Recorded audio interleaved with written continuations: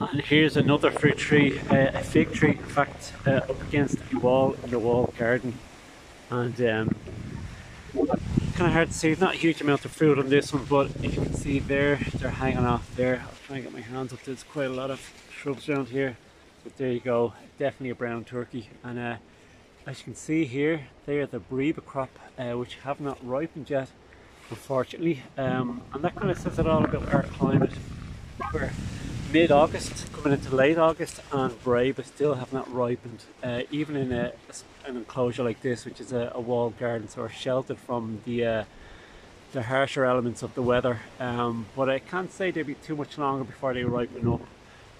Given that we're coming into the end of August, it's going to be cooler, and they're probably not going to be as ripe as they would be if they were in a warmer climate. But yeah, it says a lot about brown turkey as well, especially given the fact that some of my main crop are ripening now, and these are Breba unripened on the tree. But that's what you can expect from our climate here in Ireland's cool maritime temperate. There you go, brown turkey fig in Ardgillan Castle walled gardens.